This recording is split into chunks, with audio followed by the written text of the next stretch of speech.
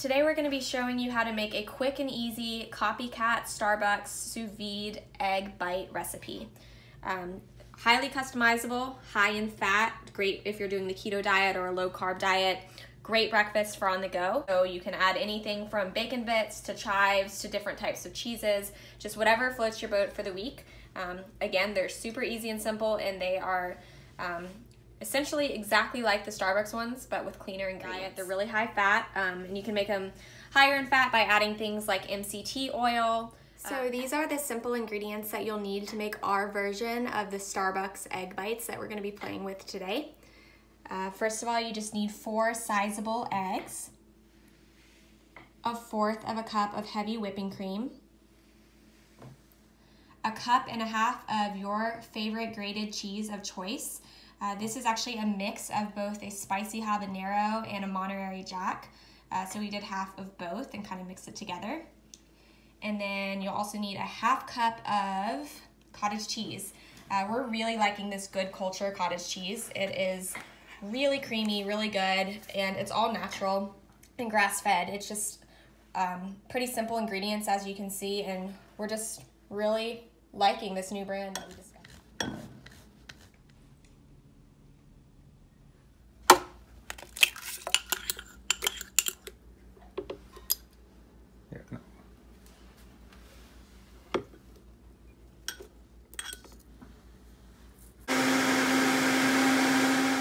So we make our egg bites in this silicone Baby Bliss baby food freezer trays. Easy to take the lid on and off, and then we fill them about halfway to make the egg bite. So if you fill them, you could fill them all the way to the top, but it makes them a little too fluffy, so it's best just to fill them halfway. It's great because then after they cook, you can store them with the lid just like this, and it snaps on. Super easy and convenient.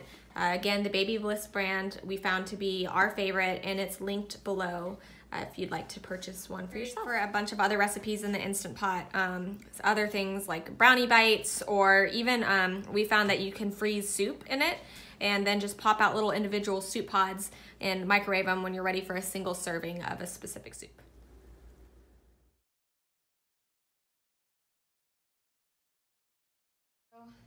The first thing you'll want to do is just add 1 cup of water to your Instant Pot.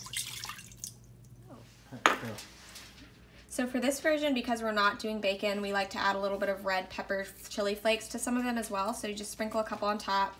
I won't do it to all of them because the habanero cheese that we used is pretty hot, but this just adds nice little flavor to the top of the egg bite.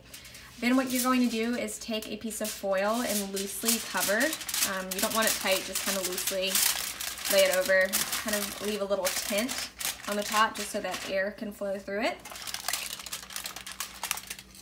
And then you place within here. All right, turn it off. Okay, so next what you'll do is just put your Instant Pot lid on.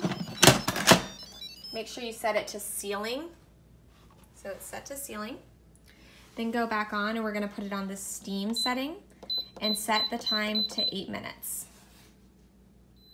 So once the 8-minute steam has finished, just let it do a natural release. So don't move the seal valve to venting, just let it do a natural release for 10 minutes. So this is actually a little timer, and it will just count down for you. After 10 minutes, you just go ahead and let it vent, and the pin should drop. All right.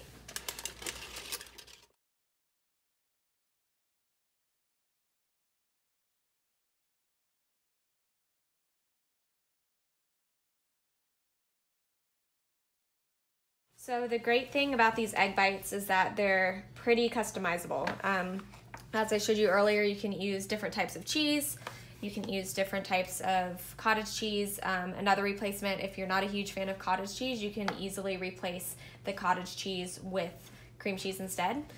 We like to add about 1 tablespoon of MCT oil to the egg mixture.